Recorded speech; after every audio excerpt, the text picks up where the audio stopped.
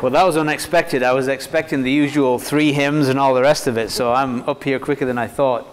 I'd like you to turn with me, please, in your Bibles to the Acts of the Apostles, the book of Acts. And as we consider this subject together over the course of the weekend of evangelism, I want to speak about evangelism, but I want to tie it in particularly to the local church as well. I want to kind of put them together because I believe that God intended them to be involved together. The church and evangelistic activity are meant to go hand in hand. So I want to do a couple of readings from Acts. First of all, in chapter 1, I'd like to read verses 13 and 14. Acts 1, 13 and 14, and then we'll read from chapter 2. So Acts 1 verse 13, it says, "And when they were come in, they went up into an upper room where abode both Peter and James and John and Andrew, Philip and Thomas, Bartholomew and Matthew, James the son of Alphaeus and Simon Zelotes, and Judas the brother of James. These all continued with one accord in prayer and supplication with the women and Mary, the mother of Jesus, and with his brethren." And then if we can turn to chapter 2, please, and we'll break in at verse 37. Verse 37, and we'll read to verse 47. "Now when they heard this, they were pricked in their heart, and said unto Peter and to the rest of the apostles, Men and brethren, what shall we do? Then Peter said to them, Repent and be baptized every one of you in the name of Jesus Christ for the remission of sins, and you shall receive the gift of the Holy Ghost. For the promise is unto you and to your children and to all that are afar off, even as many as the Lord our God shall call. And with many other words did he testify and exhort, saying, Save yourselves from this untoward generation. Then they that gladly received his word were baptized, and the same day there were added unto them about 3,000 souls. And they continued steadfastly in the apostles' doctrine, fellowship, breaking of bread, and in prayers. And fear came upon every soul. Many wonders and signs were done by the apostles, and all that believed were together, and had all things common, and sold their possessions and goods, and parted them to all men, as every man had need. And they continued daily with one accord in the temple and breaking bread, and from house to house did eat their meat with gladness and singleness of heart, praising God and having favor with all the people. And the Lord added to the church daily such as should be saved." And God will bless that reading from his precious word to us this evening. I want to begin tonight by just thinking about the church and its priorities. And today, in this 21st century, it's kind of interesting. The church is something that fascinates a lot of people, and there are lots of books out there now about how to do church. And there's all kinds of ideas. There's the seeker-sensitive church, the purpose-driven church, the signs and wonders church. There are politically active churches. There are all kinds of types of churches. And it's almost confusing, really, isn't it? There's so many. And every time a bestseller comes out with a new way of doing church, it seems like there's people clamoring to buy the bestseller and follow the latest trend. But what I want us to think about this evening is this, that the best source of what the church and its priorities ought to be is the Word of God itself. I want us to just go back and say, what does the Bible say about what the church should be like? And it's something that I've kind of been fascinated with over the years. And of course, they make this statement, and it's a good statement, that a water source is water is as pure as its source, right? The purest place you'll find it is at the source. So if we really want to find out what God's intent was for the church, it's good to go back to the source.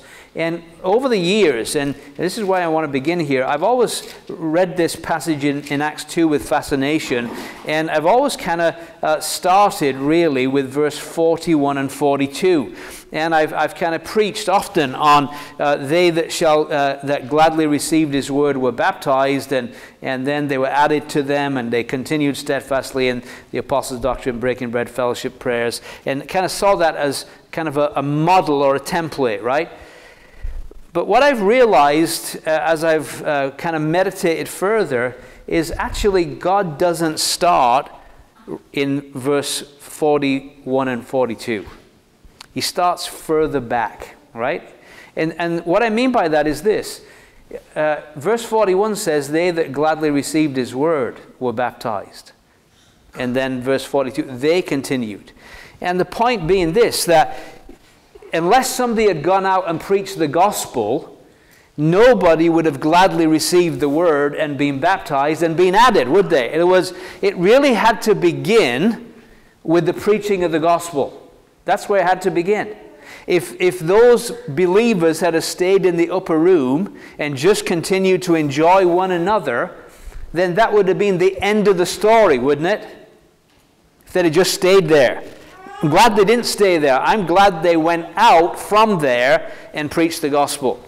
So in my mind, I began to think, well, how do we get the essence of the church? Well, we got to say to begin with is this, that the New Testament church, first and foremost, was a church that was committed to the preaching of the gospel. Because there's no way it would have ever gone out of Jerusalem if they hadn't been committed to that. But then the more I think about it, the more I'm driven even further back and say, well, what were they doing in that upper room in the first place? And it takes me back to Luke's Gospel. And if you go there for a moment to Luke's Gospel chapter 24, I want you to notice something important here too. Luke 24. Luke's Gospel chapter 24 verse 49. The reason that they were in that upper room, it says, and behold, I send the promise of my Father upon you, but tarry ye in the city of Jerusalem until you be endued with power from on high. And so as we go further back, we have to say this, that in one sense, the Lord Jesus said, before you go out, you better make sure that you have the power of the Holy Spirit before you go out, right? Because if they'd have just gone out of that upper room before the giving of the Spirit on the day of Pentecost, it might not have been very effective.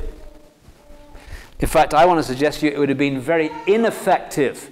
And I know because of the charismatic movement, when anybody even mentions the Holy Spirit these days, we get nervous, okay? Now, please don't get nervous. I'm not charismatic. I'm not going to advocate that we speak in tongues or do anything strange or weird. Not at all. But what I am going to say is this.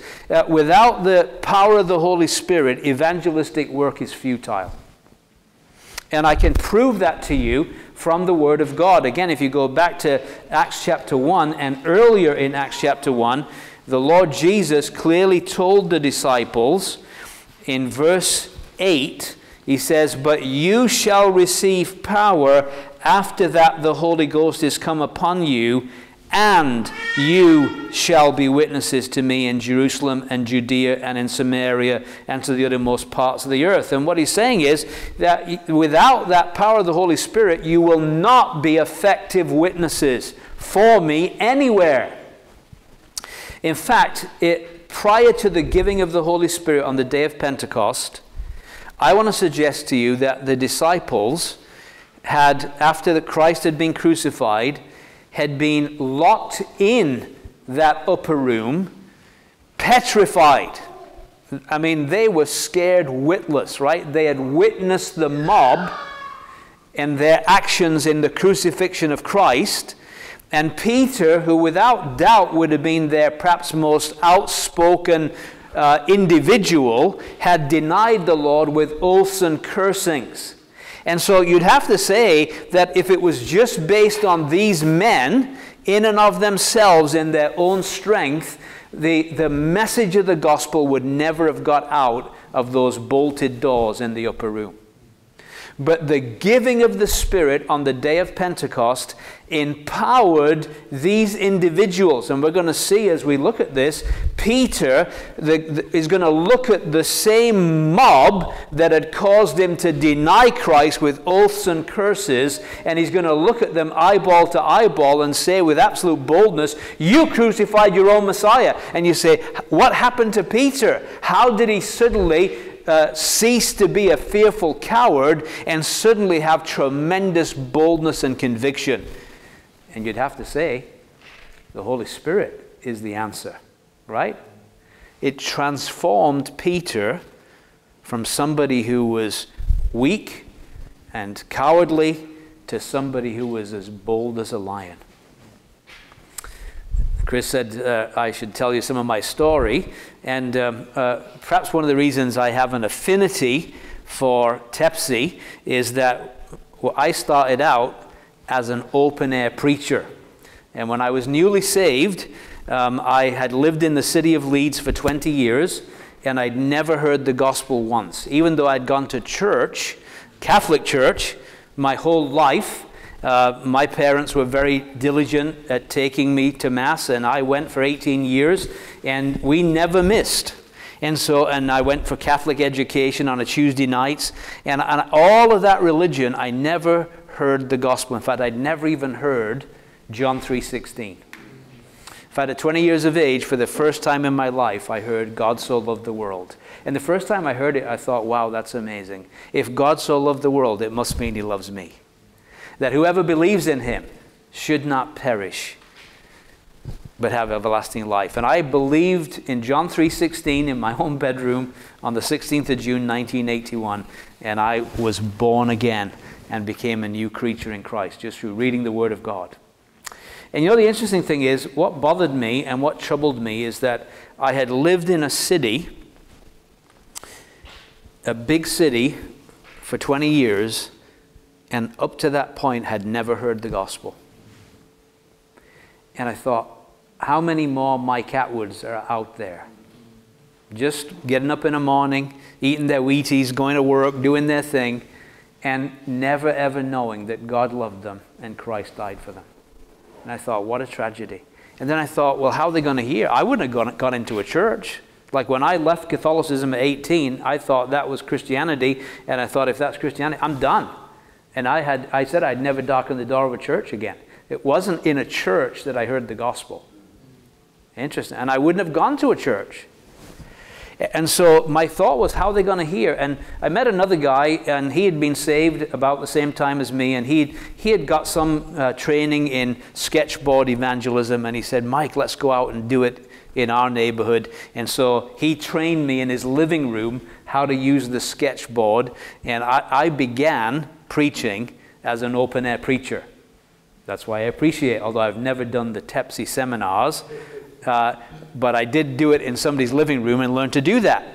And I thank the Lord for that, because I want to say that even though we're responsible to get the gospel out, and I was concerned that people were not hearing this message, but I want to tell you, my own personal growth, I can put it down to the fact of going out with the gospel, because I was a new Christian. I knew people were lost, and I knew how they could get saved, but that was about it. I mean, I had not been to any Bible school, didn't have any, and the interesting thing was that people would come up after the open air and they'd ask us questions. And I wouldn't have a clue. I'd say, that's a great question. I have no idea, but I'll be here next Saturday and I'll have the answer for you. This was before the days of texting and cell phones and all that kind of stuff. We couldn't do that kind of, but it drove me into the Word of God to get answers. And there's nothing like aggressive evangelism that will make you dig in Scripture for clear answers. And so again, I think about the importance of evangelism and getting the message out. So here are these individuals, and the Lord says, wait in the upper room till you're endued with power from on high, and then you go with this message. Now again, I want to just go back a bit further, because what did they do while they waited till be endued with power from on high? Well, they had a prayer meeting. And we read that in chapter 1, verse 13 and 14, that while they're in that upper room, while they're waiting for the giving of the Spirit. Now, we don't have to wait for the giving of the Spirit. The Spirit was given on the day of Pentecost. Pentecost is never going to be repeated, just like Calvary will never be repeated. But when we're saved, you come into all the good of what Christ did on Calvary, and you also come into all the good of what was done on the day of Pentecost. So in other words, you're indwelt by the Holy Spirit the moment you're saved. So we don't have to wait for his coming, but I need to say that we also at the same time need to be conscious of our dependence on the Holy Spirit, right? And his leading in our lives, right? One of the marks of sonship, those that are the sons of God are led by the Spirit of God. And I don't know if you've been to a Lord's Supper, and I know you believe in the leading of the Holy Spirit, right? Have you ever been at a Lord's Supper where a theme rips through the meeting and it's so obvious that somebody was writing a script and it wasn't the elders, right? It was the Spirit of God, prompting one to get up and give out this hymn and another get up. And it's clearly the Spirit leading. Now, let me ask you a question. If the Spirit could lead like that on a Sunday morning, could he lead you like that on a Monday morning? Sure he could, right? Easily. And he can lead you to share the gospel with people. And I don't know if you've ever had that experience where you just felt prompted, I need to go speak to this person. And usually, by the way, when the Spirit leads, it's always outside your comfort zone. Right? That's how you know it's not me. Like walking up to strangers, that is not my kind of thing. You know what I'm saying? I mean, personality-wise, I am not extrovert with a capital E. I'm quiet. Yeah, I know you don't think that, but I really am quiet. Ask Chris in the house. They'd hardly know I'm there, really, most of the time, right? Can't stop talking. Yeah, that's right. So, God's kidding. He's very quiet. So, but when the Spirit prompts and you respond to that, it's amazing how many divine appointments that I have had with people where I felt absolutely... I was on an airplane one day and I feel really convicted about this Chinese gentleman sat next to me that I need to talk to him about the Lord Jesus.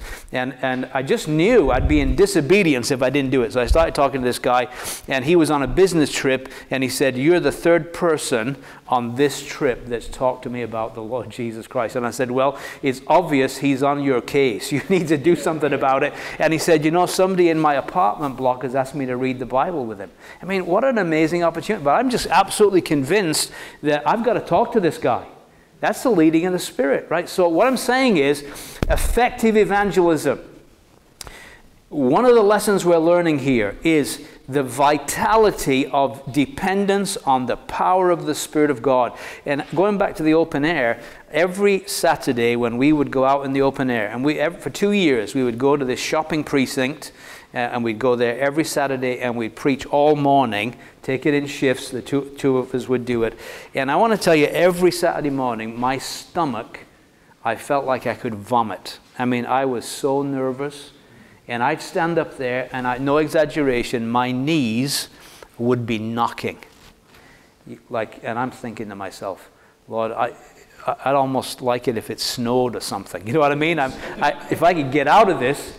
But as soon as you began to speak, the power of the Spirit of God would come upon you. And I'm no exaggeration. You're just preaching with authority. And minutes earlier, your knees are knocking, right? That's the Spirit of God. That's not natural. That's supernatural. And we need the supernatural power. And I'm so afraid that because of charismatic nonsense, that the church, the pendulum has swung so far to the other extreme that for most of us, we actually ignore the Spirit of God. And I feel that's a tremendous shame. We're going to be effective for God. We need the power of the Spirit of God. The command of God is this: be ye continuously being filled with the Holy Spirit. That's a command. Ephesians 5:18. And so we need the fullness of the Spirit, don't we? And we need that in preaching. We need that in gospel work. We need that in personal work. We need that in every area of life. And so he said, you wait. Don't go ahead until you know that you have the Spirit working with you and through you. And that's a very, very important thing. But then back in chapter 1, they also were in this room and they were praying. And again, I want to suggest to you that if we're going to be effective in winning souls for God, we need to be people of prayer. And I don't know about you, but I'll be honest with you, I find it a lot easier to study the Bible than I do to pray. Maybe I'm the only one, but I suspect that most of us are like that, right? And I want you just to turn to another verse in Acts. And this verse has really convicted me a lot in recent times, and it still does. I think it's a very challenging verse. And I want you to notice the apostles, they don't want to get sidetracked from their primary calling, and so that's why they oversee the recognition of servants that will take care of some of the problems that were arising in the church. But in verse 4 of Acts 6, they make this statement, but we will give ourselves continually. We will give ourselves. That's pretty strong language, isn't it? You know, we're not going to play at this. We are going to give ourselves continually. And what are they going to give themselves continually to? Prayer and to the ministry of the word. Now, I can honestly say that since I've been a Christian, that I have given myself to the ministry of the word. I think there are a lot of the Lord's servants could say that.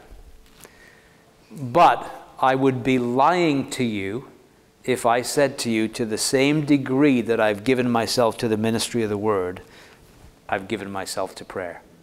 Okay? And I am beginning to learn the hard way that maybe if I would even give equal priority to prayer and the ministry of the word, that the ministry of the word would be a lot more powerful and effective. Right? Because prayer is the mechanism by which we express our absolute dependence upon the living God.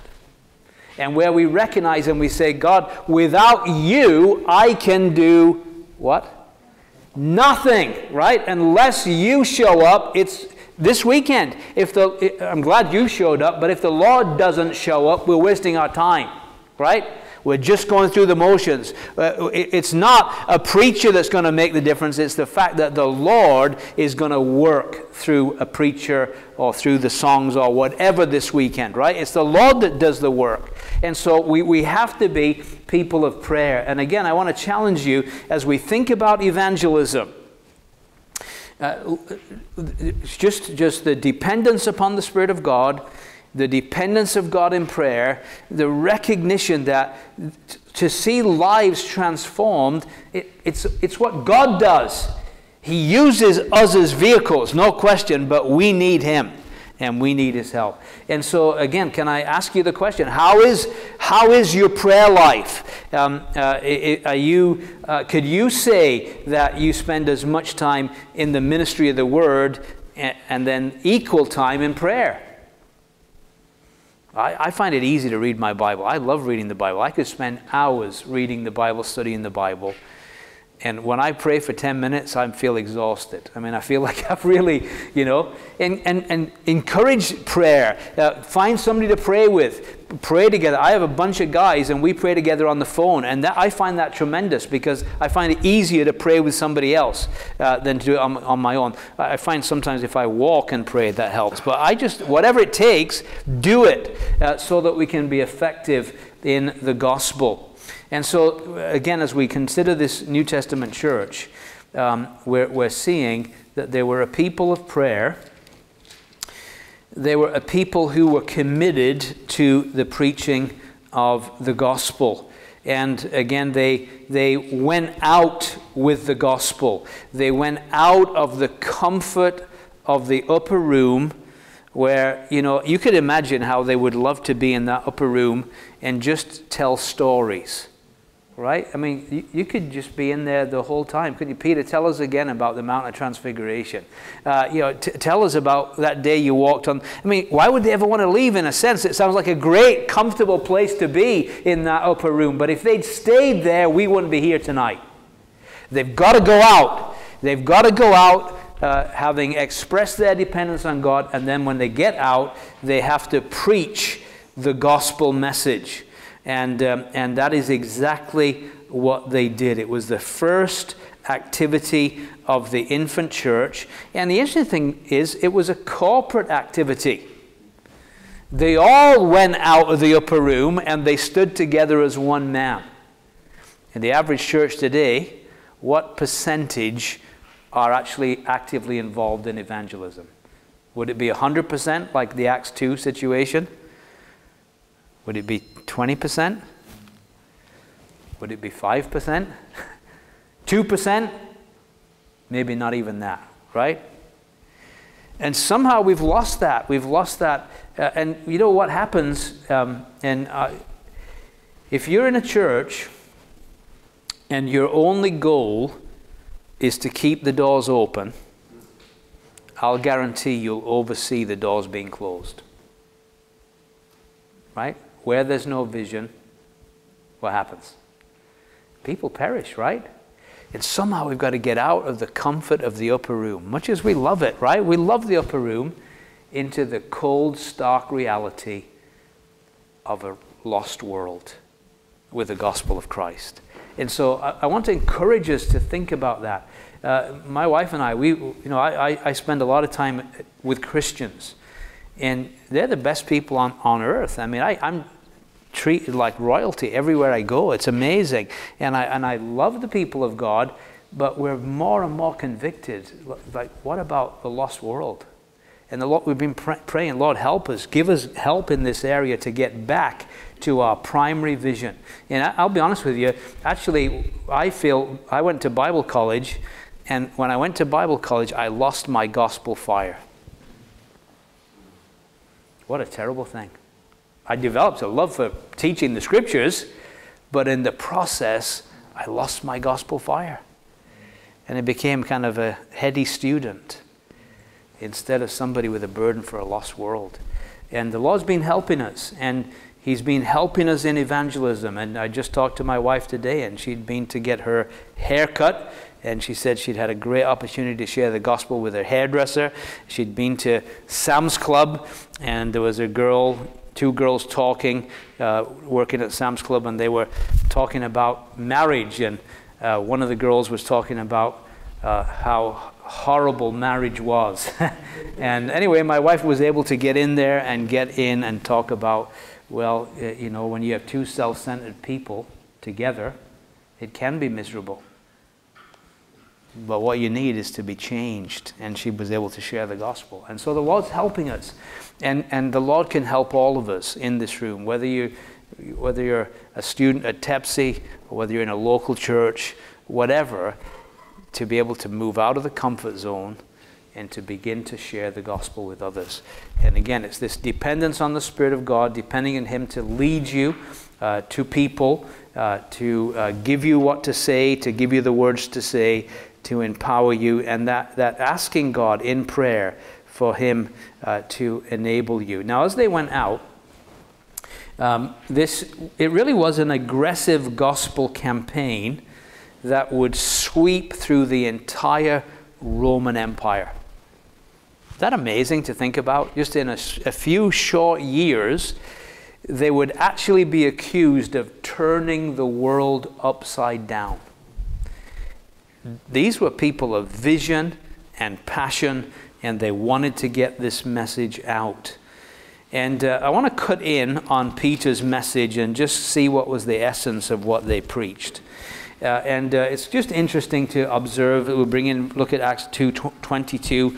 You men of Israel, hear these words. Jesus of Nazareth, a man approved of God among you by miracles and wonders and signs which God did by him in the midst of you, as you yourselves also know. him being delivered by the determinate counsel and foreknowledge of God, you have taken, and by wicked hands have crucified and slain, whom God hath raised up, having loosed the pains of death, because it was not possible that he should be holden of it. And one thing that's impressed me as I've gone through the gospel messages in the book of Acts is that they always talked about not just the death of the Lord Jesus, his burial, and his resurrection. And a lot of gospel preaching I've heard over the years seems to stop at the cross. Have you noticed that? Christ the substitute, all the rest, he died. But it doesn't kind of go through to the resurrection. But the resurrection is pretty important, isn't it? Especially in a skeptical world like our world, what's one of the greatest evidences that we have that sets Christianity apart from every other religious system? We have an empty tomb, right? We have no burial place where we can go and visit and think that the bones of our leader are in there. They're not there.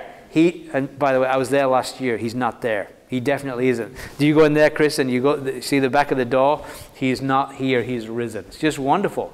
Christ is risen.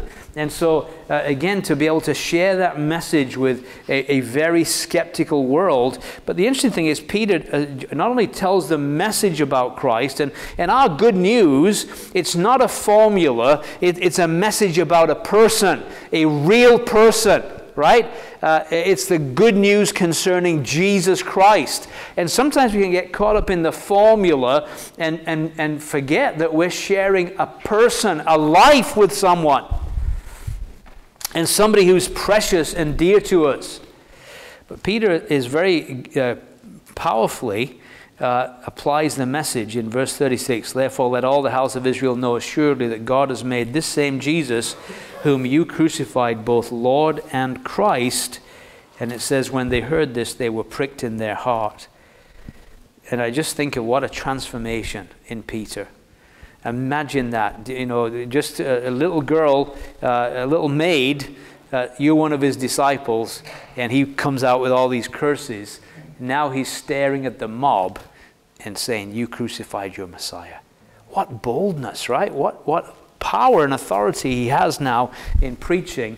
And again, the New Testament church was committed to an aggressive gospel testimony. In fact, if we look at 2 Timothy for just a second, because some of us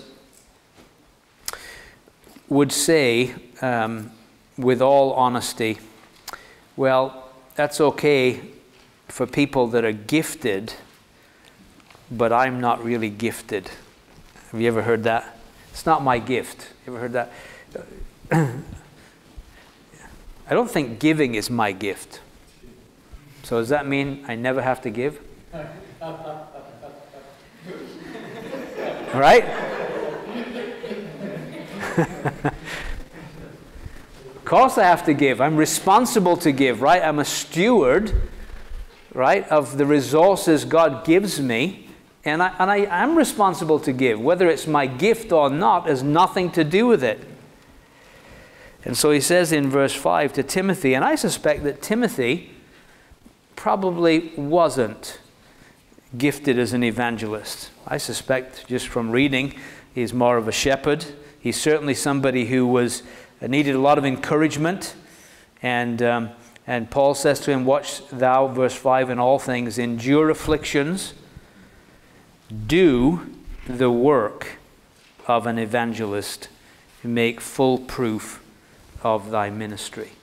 Do the work of an evangelist, make full proof of your ministry. So Paul urges Timothy, and again, it wouldn't seem to me that that's his gift, but he said, Timothy, don't ever forget the responsibility to share the gospel. Give out the good news. Do the work of an evangelist.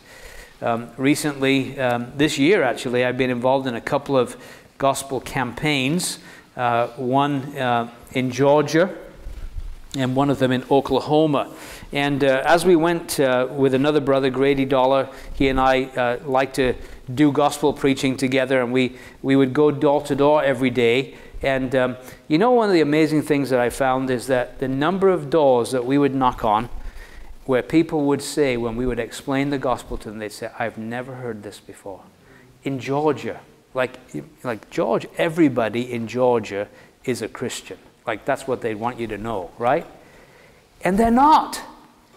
And you tell the gospel and they say, I've never heard that. In fact, we would say to them, they knock on the door, and immediately their response would be, oh, I'm already a Christian. That would be the standard response in Georgia. I'm already a Christian. So I would say to them, look, and of course I've lost a few pounds since then. So I would say, well, I said, okay, I want you to help me here. Imagine I'm having a heart attack at your doorstep. And you're a Christian, and I say, tell me, what do I have to do to go to heaven? What would you tell me? And they'd stand there looking at me, and they'd say, I don't know. Right? And I said, well, you just told me you're a Christian. Yet you can't tell me how I can become a Christian. What makes you want me to believe that you're really a Christian if you don't even know what one is or how you become one? Right? And it was amazing the number of people that we were able to contact and share the gospel with. And again, I just want to encourage us that sometimes we have this notion that, well, in this country everybody's heard and all that. It's nonsense. It's the lie of the devil. There are people out there that are in absolute abject darkness. And we have the privilege of sharing the gospel with them. Now, I'm not going to be controversial, but I think it's kind of interesting as we go back to Acts that there's several things about this church that stands out to me as I look at the early church. We say that it was a gospel preaching church. That's the first real point we're making. It was a gospel preaching church. They went out and preached the gospel. And then in verse 41 of Acts chapter 2, it says, then they that gladly received his word were baptized. And what is interesting is that in the New Testament, usually when somebody got saved, guess what happened? They got baptized. Guess when? Well, we got to arrange classes, right? And actually, we're going to put you on probation for a few months, and then we'll do some classes. And then, if you're interested, we'll go ahead and baptize you, right? I don't see that in the New Testament. I see when somebody got saved, they got baptized the day they were saved. The longest delay in the New Testament between conversion and baptism was 3 days. That was Saul of Tarsus. And he had a good excuse. He was blind. But immediately, when the scales fell from his eyes, it says he was baptized. Isn't that interesting?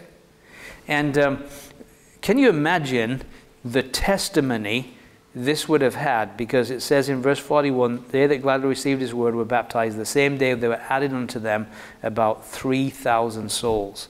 Now, can you imagine being in the city of Jerusalem on the day of Pentecost, and there are 3,000 people being baptized?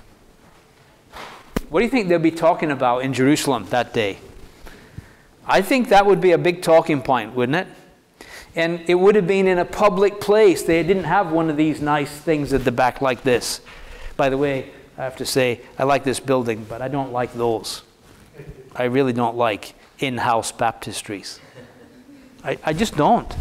Now, in Ireland, the 8 years we were there, we never, even when we owned a building, we never had a baptistry. So we always used to have to do it in a public place. So we'd either use the local swimming pool, and it was amazing. We'd use a swimming pool, and we'd ask them if we could use it. They said, well, if you're going in with your clothes on, you have to wait till everybody gets out first. But we'd be there just as they're leaving, and they see us going in. And so they would always say, well, what are you guys doing? Are you life-saving? And we'd say, no, we're soul-saving. And it would just open up opportunities. And one time, this is the best baptism that I've ever had the joy of being involved. There were 6 people being baptized, and this was before we went to a place called Kilkenny. Was in a town called Carlow, and in Carlow in Ireland at that time there was no public swimming bath at all. And these baptisms were in the middle of winter, and it'd be like Michigan. It really would be death, burial, and resurrection if you put somebody under in that weather. So we had heard that there was a local pub owner, and this local pub owner, he was a bit of an entrepreneur, and he'd built a swimming pool at the side for the public at the side of his pub. So I went to see this guy, and I said, we would like to hire a room, and we'd also like to use your swimming pool for a baptism. And he said, sure, that would be wonderful. He said, just think of the publicity. Do you mind if we get the media involved? So we said, sure, we would love that. So anyway, the local radio showed up, the newspaper showed up. So we have this room, and we're having a little meeting, and I said to the guy, do you mind keeping the doors open to the bar? We're not going to be buying anything, but we would like the people in the bar to witness what we're doing. So they're so curious of what's going on in this room, and so we have each of the believers give a testimony, and then I give a brief gospel message explaining what these people are doing, and all the doorway is packed with people with their pints of Guinness looking over, watching us. And then when we go into the pool, there was a balcony overlooking the pool, and so they all filed up the balcony with their pints of Guinness, and every time we put somebody under, they raised their glasses and said, cheers, you know?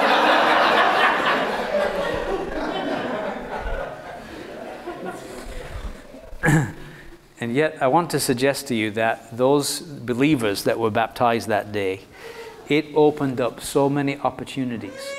One of them worked in a hardware store. His name was Kevin. He received the nickname Kevin the Baptist. And every time anybody would go in there, they would say, are you that guy that was in that pool with your clothes on? You know, they would ask those kind of, and he would have opportunities. See? So again, you just see this corporate action of the gospel going out from the church, and then baptism, very, very important principle. And by the way, why is baptism so important scripturally? I want us to go back to Matthew 28, and just for a moment. And we're not going to go through the whole of these principles in the church, because that's not our purpose this weekend. But while we're on this issue of seeing people saved, seeing them baptized, and the joy of baptism, Acts 28, verse 18, it says, Jesus came and spoke unto them, saying, all power, or literally all authority, is given to me in heaven and in earth. Go ye therefore and teach all nations, baptizing them in the name of the Father and of the Son and the Holy Ghost, teaching them to observe all things whatsoever I have commanded you, and lo, I am with you always, even to the end of the world. Amen. Now I want you to notice the Lord's command is to go and teach or make disciples of the nations. And I want to suggest the first step of that discipling process is given next. You go, you make disciples of the nations, baptizing them. Because then in the next verse it says, teaching them to observe all things that I've commanded you. And I think what he's saying is this. Listen, if they won't obey the first command, what makes you think they'll obey any others? Right? In other words, if you're not going to obey the first one, why are you suddenly going to get serious, even ignoring that one, right? And that first command is a command of such importance, because it's a command of confession and identification. On the one hand, we're saying, we're acting out what's happened to us. That when I was saved, when Christ died, I died with him. All that I was in Adam died with Christ. Not only did he die for me, but I died with him. Isn't that wonderful? And that God didn't even want to leave that stinking, rotten corpse, Mike Attwood, around for a single day. He said, you get him buried, right? And out from that grave comes a new man. Resurrection life, right? In Christ. And then not only that, as we're doing this, we're making a confession that we believe in one God who eternally exists in three persons. Father, Son, Holy Spirit, right? We're being baptized in the name, singular, of the Father, Son, Holy. What a tremendous, tremendous thing a baptism is. Isn't it an amazing thing? You're acting out, in a sense, what's happened to you. You're confessing what you believe, and you're being a tremendous witness for God. And I want you to look at Acts chapter 10 just for a second, because I don't know why, but I feel like we're so wimpy today in the church that we kind of suggest that people consider baptism. But I want to say the New Testament, there's none of that nonsense.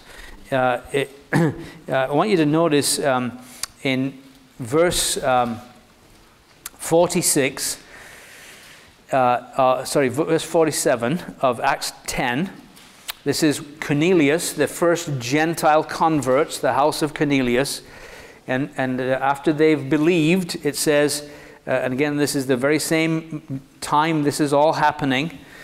He says in verse 47, can any man forbid water that these should not be baptized, which have received the Holy Ghost as well as we? And then notice verse 48. And he suggested to them that it might be a good idea that they sign up for some baptism classes and consider it over a lengthy period of time. Sorry, did I read that right? What does it say? And he commanded them. He commanded them to be baptized. That's pretty strong, isn't it? In the name of the Lord. In the authority of the Lord, he commanded. You say, well, that was Peter. He was an apostle. Well, on the apostolic authority of the Word of God, if you haven't been baptized, I command you, get baptized. You're in disobedience to your Savior. Imagine dying and going to heaven, and you've disobeyed the public identification with your Savior. You see, so I see this early church, they're not playing games. These guys are serious. They are really serious. They're serious about getting the message out. They're serious about confronting people with their sin. You crucified your Messiah. That was their sin. Confronting people with their sin. Telling them they need to trust the Lord Jesus Christ. And then upon their confession of faith, commanding them to get baptized. And so as we consider this early church, we see a pretty aggressive, dynamic, bold testimony for Christ. And you say, we've lost our way a little bit, haven't we? We've become a bit wimpy. And we need to get back to aggressive Christianity. In the power of the Holy Spirit, not in our energy, not in our human flesh, because that would absolutely stink. It's a gospel preaching church. It is a church that when converts are saved, they're baptized, a church where believers' baptism is taken seriously. And then our final thing, and then we'll wrap up for this evening. It's a committed church. And I want you to go back to Acts 2 and just see this. And I find today there's a total lack of commitment. But in the early church, it says, they that gladly received his word were baptized. The same day there were added unto them about 3,000 souls. And then notice this, they continued steadfastly in the apostles' doctrine and fellowship, breaking of bread, and in prayers. And today you might translate that, if we compare it with contemporary Christianity, somebody believes the gospel, they're kind of on probation for however long before they eventually come around to getting baptized. And then they continue seldomly in the apostles' doctrine, breaking the bread, fellowship. In other words, if it's convenient and, kind of the wind's blowing in the right direction, they don't have anything on, they'll come, right? But in the early church, they continued steadfastly. And that steadfastly means fixed as in purpose, firm in resolve. Like they were, like it was a commitment. Again, when I got saved, I was a drinker, a drunkard, I suppose you would say, before I got saved. And pretty quickly after I was saved, I immediately stopped drinking, and all my friends disappeared into the sunset. I mean, they didn't want anything to do with me. And I have to say that the midweek meeting and the Sunday meetings were absolutely life to me. I mean, I just didn't know that I could survive a whole week without the encouragement of meeting with the people of God. Because I was getting none in home. My parents were absolutely deadly opposed. My parents would rather have seen me a drunkard than be a born-again Christian. They were not happy. And so in all honesty, commitment to the local assembly wasn't even an option. It was life in itself to me. I had to be there because my spiritual life depended on it. But I am so thankful for those days with the saints of God and the lessons learned with the people of God. And so again, I want to just encourage you as we consider evangelism this weekend. I want us to see it as not, we tend to think of it just an individual thing, but here we see a church that has a vision. I'd love to see churches. Now, I was talking to a brother this afternoon, and they have a community gospel supper once a month. And he said, Mike, he said, the last one we had 45 unbelievers came out to the community gospel supper. And he said they just had 3 people baptized. And received into fellowship, and the work is really going. I was talking to another brother. He said they were so concerned about the lack of fruitfulness in the gospel in their assembly that last April they started a early morning prayer meeting to pray for the lost in the community. And he told me, he said, Mike, since then we've had 7 converts, all baptized, all in fellowship since April, since we started praying for the lost. And he said it's just amazing how it's happening. They're being converted. One of them, he said they had a baptism, and one of the converts, he was a converted out of the old order Mennonites, horse and buggies, right? The other guy that was converted was a former druggie covered in tattoos. So they had this baptism, and all the old order Mennonites from the community came out in their horse and buggies. They did it in a pond, and all the buggies are kind of in a circle looking, watching this baptism. And all the druggie's old pals came to witness his baptism. He said, Mike, you never saw anything like it in your life. It was amazing. These 2 groups, you talk about polar opposites, right? All there, what are they witnessing? The power of the gospel of Jesus Christ to transform lives. Isn't that pretty exciting? It started in a prayer meeting in April. Where's it going to end? I can't wait to see where it's all going to end. And they said they usually on average get 12 guys showing up to this prayer meeting every week, crying for lost souls. What a tremendous thing. Brothers and sisters, I don't know about you, but I'm tired of just going through the motions. I want to see the Lord do something like that today, don't you? I want to see it in my assembly. I want to be involved in it. I want to be part of it, right? Lord, just let me at him. That's what I want, don't you?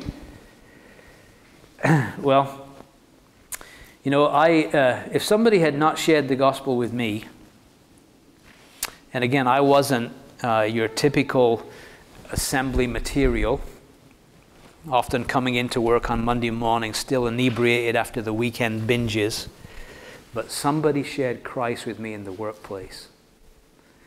I wouldn't be here today if they hadn't done that. I may not even be on planet Earth today if they hadn't have done that. The way my life was headed. I may have been in eternity in hell. I am so thankful that that person had the courage to confront me with the claims of Jesus Christ. Can I encourage us this weekend? Let's pray, Lord, give me boldness. Thrust me out. Put me in a situation where I've got to say something. Do whatever it takes, but get me out of my comfort zone in the power of your Holy Spirit to begin to share the gospel with a lost world. I think it'd be a great way to begin, wouldn't it? Just to really say, Lord, help me in this. May the Lord encourage us with these thoughts where it'd be a good time to stop. Thank you for your attention, Tim.